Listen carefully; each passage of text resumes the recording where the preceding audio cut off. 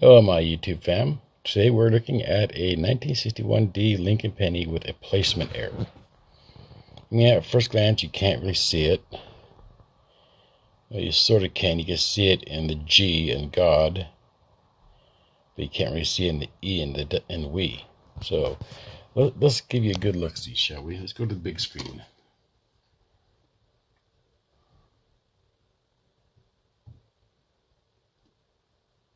There you go. See, look at how the G in God drops down below the N and N. And then look at that E at the end of we. Look at that. That is just a weird placement error, don't you think? And oh my gosh, even that T sort of messed up. I didn't notice that before. This is why I always tell you to check your pockets for your pocket change, because you never know what type of weird shit you might have. I mean, you gotta agree on that one. Until next time, have a wonderful evening.